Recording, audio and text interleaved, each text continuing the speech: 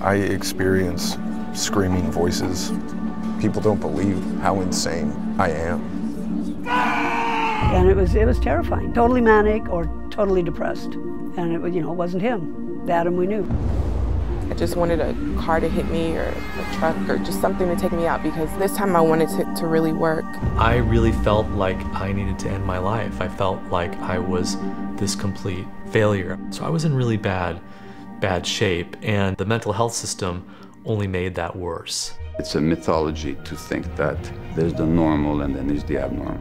The average recovery rate in the Western world, with all our sophisticated diagnoses and medications and highly paid experts, is about 1/3. The recovery rate in the developing world is about 2/3. Where does somebody who's in this delicate state, they're in a process. They're sent to prison, they're sent to jail, they're sent to a psychiatric ward, or they're chemically incarcerated, or they're homeless. In the United States, we've come to believe in the chemical imbalance theory of mental disorder. These medicines are very, very powerful in helping, but they can be very powerful in harming. I mean, like the disclaimer on these pills, that's typically the first side effect, is suicidal thoughts. And that's what the doctor is giving you to feel better. I mean, it's crazy. We live in a psychotic society. We do.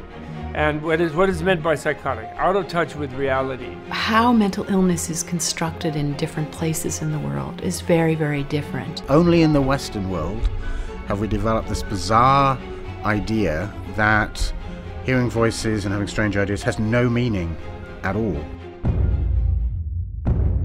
My human rights work has taken me to indigenous and tribal cultures around the world.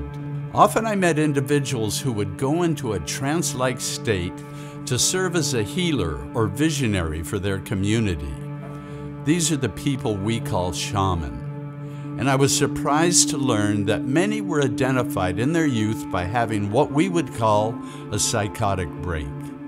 Hearing voices, having visions, feeling terrified. I was struck by how differently these symptoms were looked at in our culture.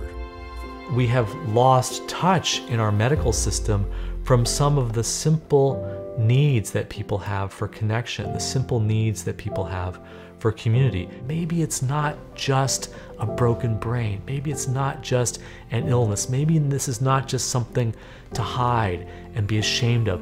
Maybe it's something to explore and learn from.